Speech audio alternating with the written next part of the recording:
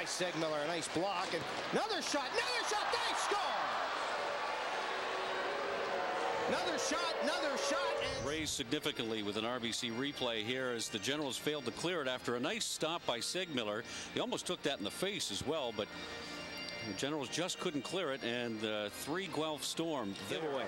Gets it in deep for Thomas. Centered in front.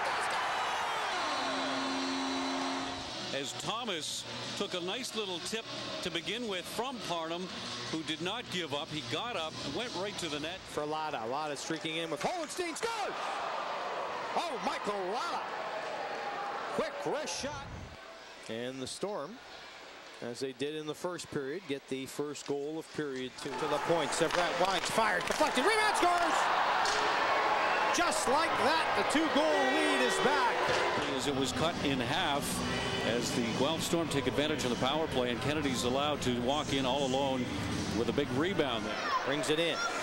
Little back pass. Oh, what a play! Carroll finishes it up, but puck up. A nice behind this back pass, and then Carroll able to put it underneath Conway, and really no fault of Conway at all. All he could do to try and stop that one, darn near did too. Boy, that was in the Guelph territory.